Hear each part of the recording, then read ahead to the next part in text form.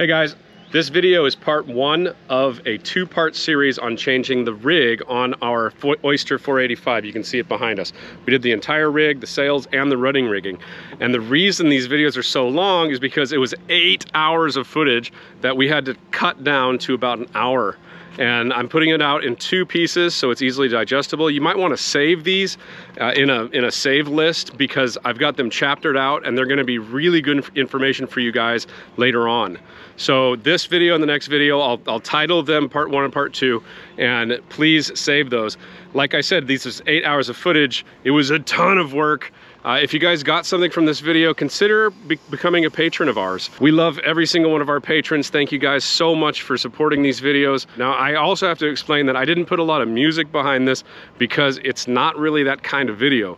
This video is a reference video. It's an informational video. You'll learn something in this video, and I really think music is going to detract from that.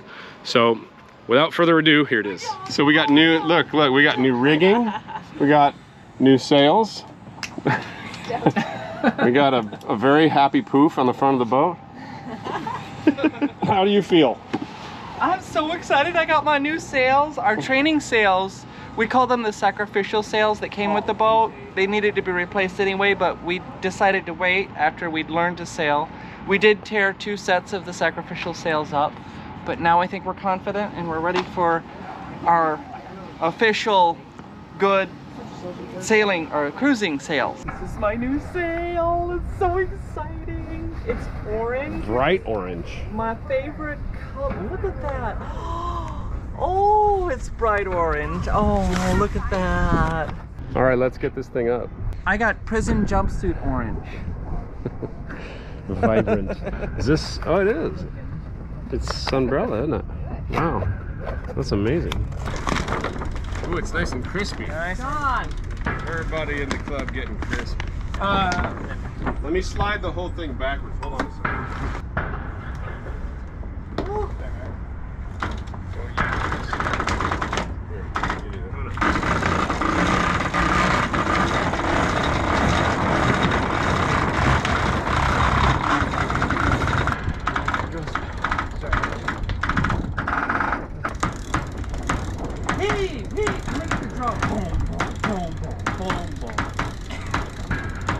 All right, so pretty sail, but we got a problem. This is structural. This pin here is structural to this whole structure, so we can't get the pin out to put the tack of the sail on it.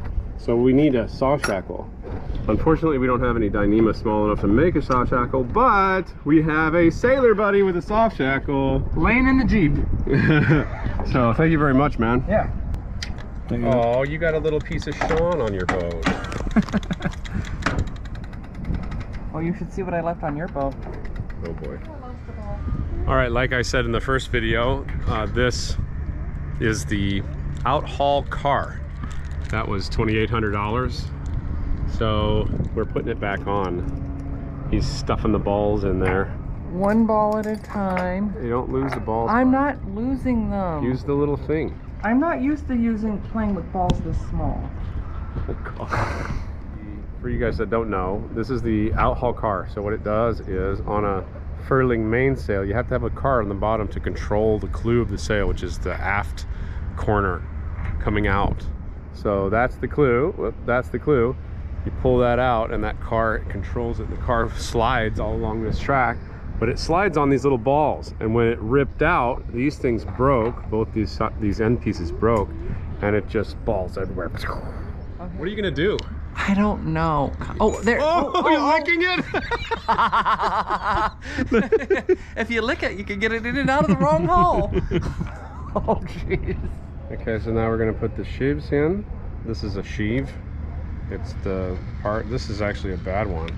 So we're gonna move this one to the topping lift because the topping lift doesn't need to roll much. This is why your sheet went bad. It cut it. So this needs to be replaced. But the ones that we found didn't fit. So sometimes you just gotta use what you gotta use.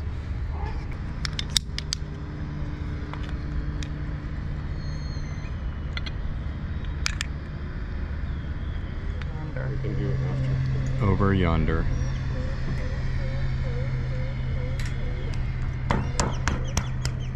right, so the boom is made out of aluminum, and you can see some of the oxidization here. This is what happens. This is all grit paint, and this is what aluminum does. It oxides, and it's actually one of the good parts about it, because if you don't paint it, then you can scratch it and it'll just oxide and you don't have to worry about it. But if you do paint it, it'll oxide under the paint, and then you got to paint it every once in a while, strip it all, blast it, or whatever you want to do, and then prep it and paint it. So point being, this is Lanacoat. You can either use this or Tef Gel. Tef Gel lasts longer, so Lanacoat will be fine for these, but if it's something that's always moving, like the rigging, you want to use Tef Gel. Tef Gel is something, or Lanacoat is something that you use for dissimilar metals, because the stainless steel is a more noble metal, and it'll make the aluminum oxidize even more, and then it'll eventually just weld it together. I'm sure you guys have all seen that happen. So this will be something that we can do to keep from happening. Basically, you just take some and put it on the threads. That's all you need, really. Just a little bit like that is enough? Mm-hmm. Okay. Yep. And I would have gone a whole lot more.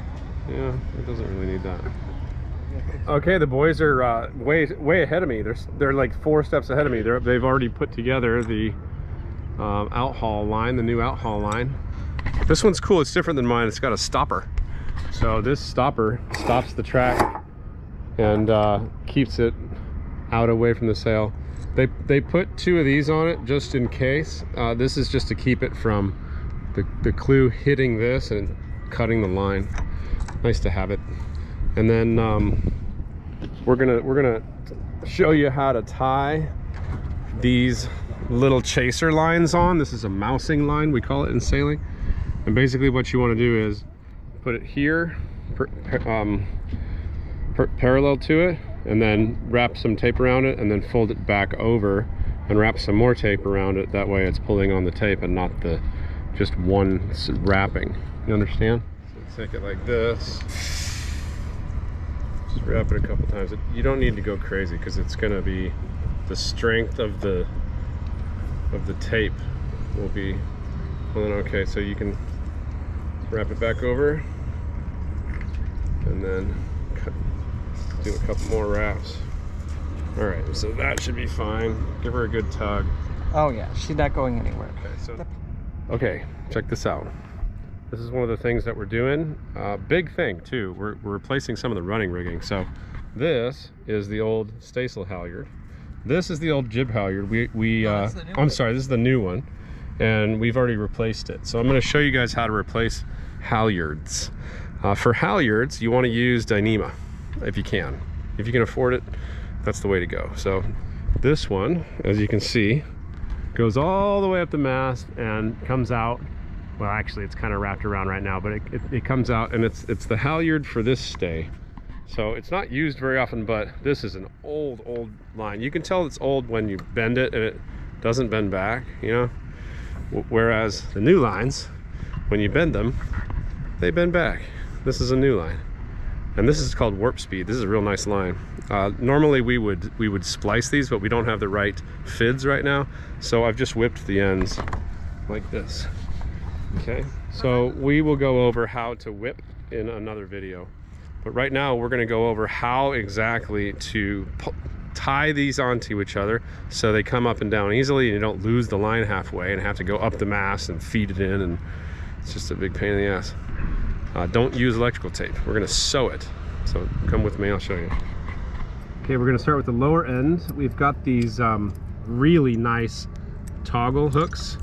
So these things are about $300 a piece. We don't want to have to replace these. We're just going to recondition them. But you grab on and open it up like that. Okay, there we go. So what we're going to do, this is not a really good splice. This will not hold your sail forever. But what we want to do is cut this off. So we're going to cut this off on the teak. Do not cut the teak. I'll cut you. Okay, so as you can see inside this thing, it's red. That means it's Dyneema inside. So that's the right line to use for this halyards. It's just old. So we're changing it out because this stuff is pretty old. Okay, this will be the new stuff. So we're going to take this end And we're gonna sew on this end, I think this end. Yeah, this end. Slide this into there. We want about 6 feet of it.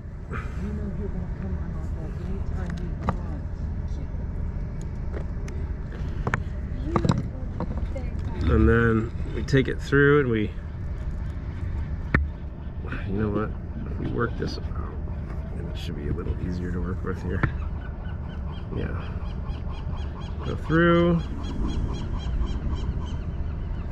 make a loop, make another loop at the bottom.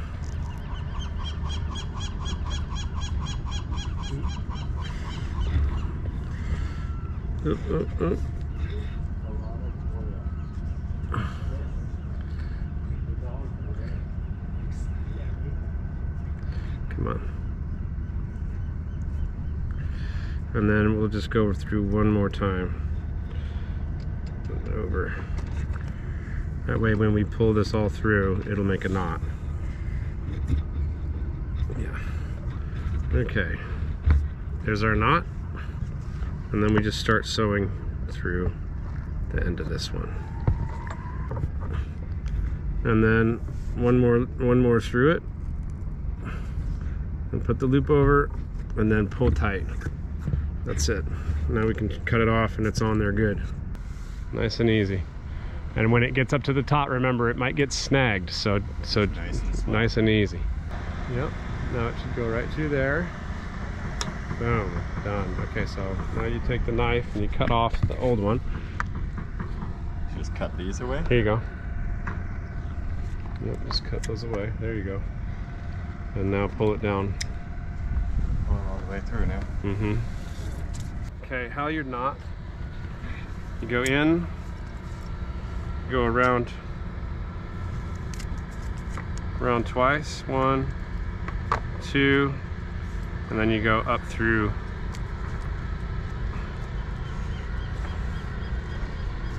And then what you get is a knot where it's a slip knot. So this part of the knot you can get nice and even. Just a little bit of tail. You don't need too much tail on this thing. And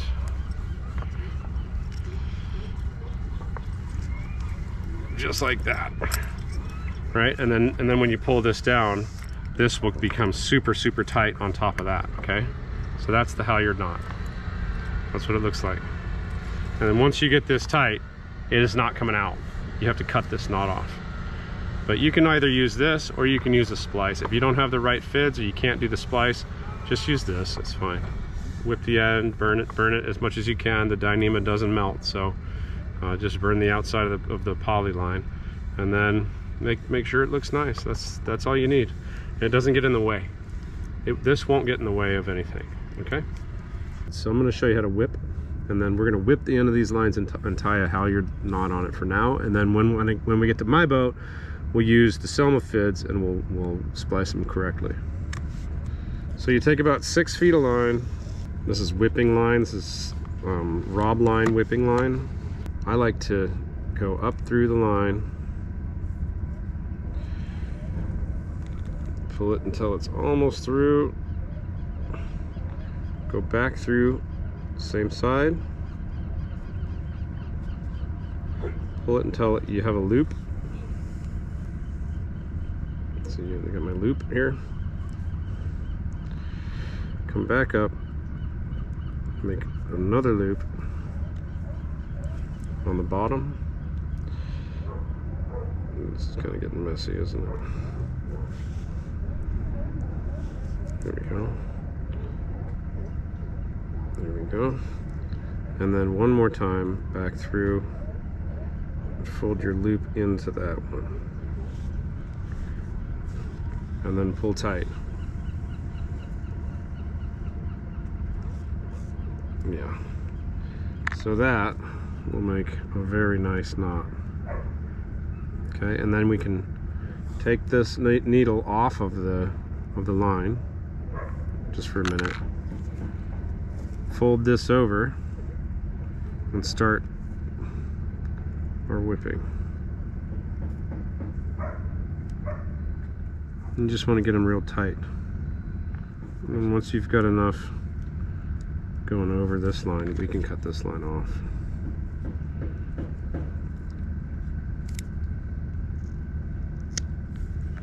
Okay, so now we can keep whipping it down.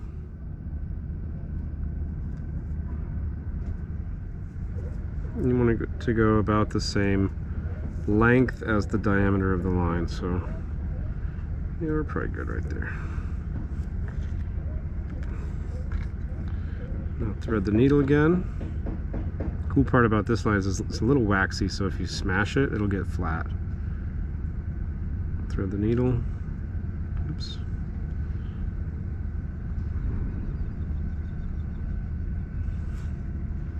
And we're going to go right through the side, right next to the whip. This is where a sailor's palm comes in, sewing palm, I mean. Oops. Comes in handy. And we're going to come out the other side, okay?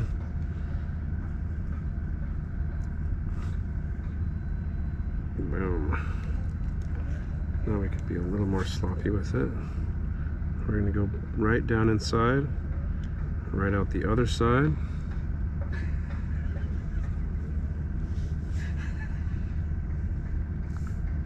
What? I'm reading your comments. Are they funny? People like it? Yes.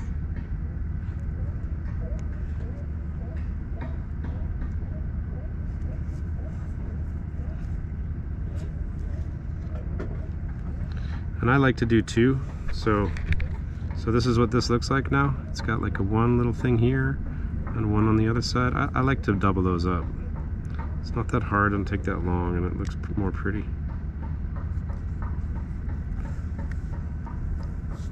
Oops. Make sure you don't loop it over.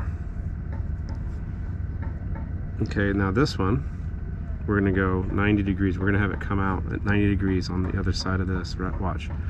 So instead of going straight through, we're gonna go turn the thing. Have it come up there. And then it'll go through here, come out.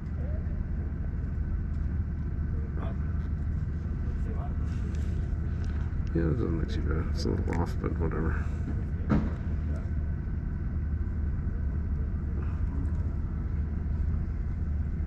Oh, see how this one came out in between?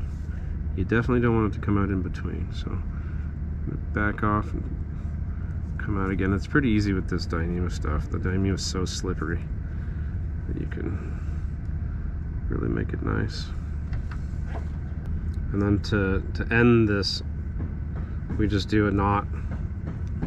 Whoops. It's pretty easy to end it. We can just do the same thing. Just go back and forth a couple times and put it through the loop.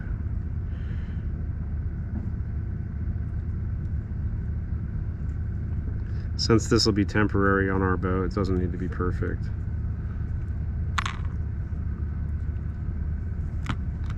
Okay, that's that. I'm gonna cut this off. And there we go. Now we can cut and dress the end of it, okay? But that's the whole thing. Looks nice, yeah? So I'm thinking this is the motor. This is the wire that goes into the motor. So if we take off either this piece or this piece, the whole thing should come off and just lay down. And then we can take off this pin and take off all these things, and then take off this side, and then we can access the actual the turnbuckle once we lift up the entire thing. So this is how most of these Harken furlers, electric or manual, are built. They have two pieces holding the thing up at the right level, which are these two pieces, and then the whole thing will move as one unit when you get that off. The only difference now is we have a cable going in there, and there's no plug for the cable in here or in here or here. So this is, I think it's a gear that touches. That it needs. I think we just have to take the whole motor off and put it on the deck. Yeah.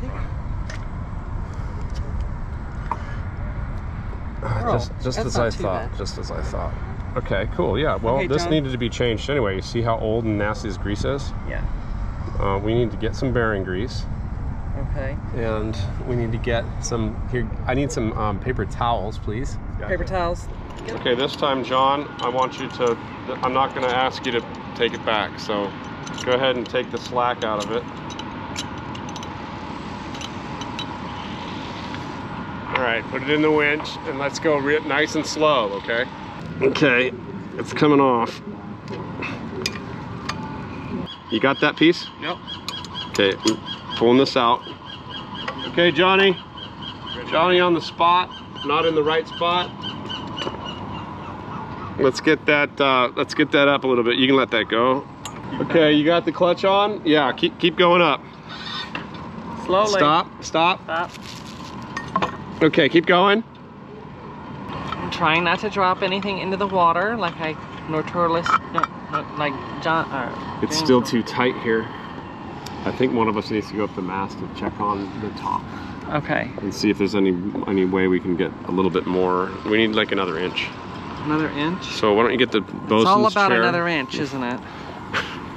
Get the bosun's chair, and then I'm going to send you the top of the mast, and you're going to check it out and see if we can. No! You can't send me up there! Okay, if you're watching this, oh my God, I just got shit on. Oh. Don't lick it. He got me right in the hand. That's what you deserved at. Oh. Okay, well, if you're watching this, I'm gonna do a poll on should Mario put an arch on his oyster? I have a windmill. So if you're watching this video, please go to the poll and let me know. Vote on the poll. So I'm gonna use these snatch blocks. Oh, is that what these are called? Ew. Snatch? Oh. Oh. I'm gonna use these blocks to route this line from here back over here into the power winch because I'm lazy. So it's coming out of here, it's coming down, it's going through this block, it's going over there to that block, it's going over there to that block, and then it's going back to the sheave, and then it'll go up into this winch. So we're good. Oh, I'm gonna die. I'm gonna die. Oh. Let's watch him untie this knot. It won't. Use your strength. I'm using my strength, bitch. Use your. Come on, be a man. I'll be in the car. Do it. This thing is stuck. You gotta push on that end. Don't push on that end. Don't tell him to push.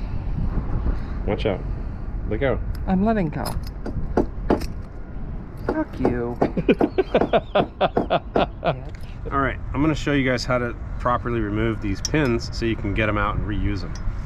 So you take one side and you bend it a little bit. Take the other side, bend it a little bit. Try to get them as bent as you can. They have to be more than 90 degrees. Okay, and then we take this tool. Good pair of channel locks would work better, but these are what we have right now. And then we grab Oh, both you of want me to them. hold the little pan? There Yeah, we we go. grab both of them and bend them back together. And then get it a little tighter and bend them the rest of the way.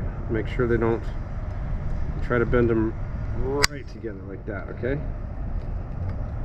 Oh, and look at that. It popped right out. Oh, you gotta pull the blue one up. No. Pull this up. Oh, wait a minute. Whoa, oh, it's out, it's out. Okay, stop. Oh! Oh! Oh! Use your strength. I'm using my strength.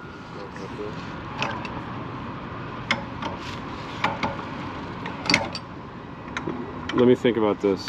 So we need to get the black thing off. So what we gotta do is we gotta lift the red thing so that it's holding the weight, and then we're gonna slide the black thing off. Yep. How many more do you want? Okay. Okay, now take that stay. Take it down. Take. I got it. Yeah, you got it? I'm holding it. Yeah. I just need him to let go. Alright, going up the mast. Is it on? Bye, Nick. Bye, Felicia.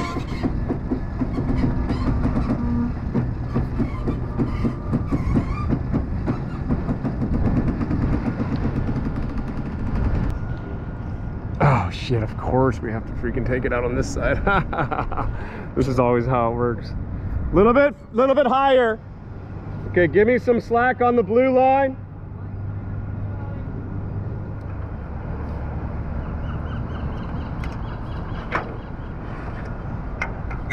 So we're tying a rolling hitch onto this.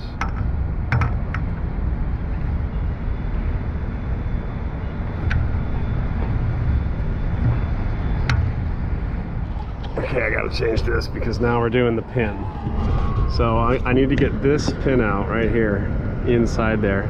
So what I'm gonna do is I'm gonna push this out and then use the cut-off tool just to cut it and then pull it out. It'll be easier just to cut it. So listen, the blue line's long enough and the red line's not. So as soon as we get it over the boat, we need to untie the red line. So that's your job, Mario. Okay, James, you want to run on the dock? Yeah. You got it? You got that from there? I'm good. Okay, go ahead and start lowering it down. Better. That's much smoother. Thank you. Oh, wow. You walk that way, I'm gonna keep walking up. All right, so the way that this works is we're gonna line this up, figure out how far this line goes inside this thing. So we're gonna use this. Goes in that far, okay? Goes in that far. So that far, line this up with this one. It's about the same. And then right there is where we need our mark.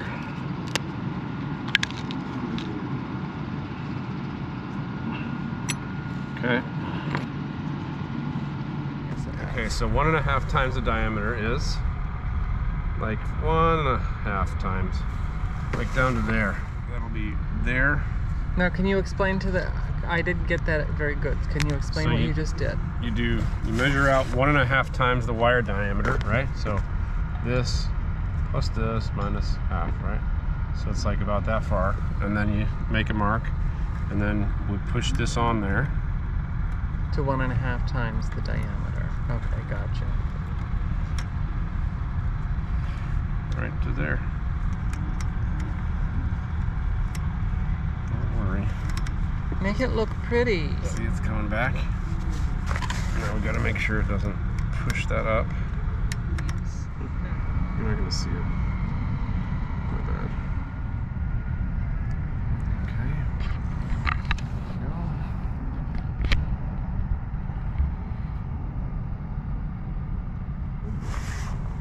This is gonna be tough. Holy shit, how the hell do you get into this? So actually, this is the reason we're doing this. This one has a fracture right here. You can feel it with your, you can kind of see it. I bet you, it's right there. You see it? It's cracked all the way down.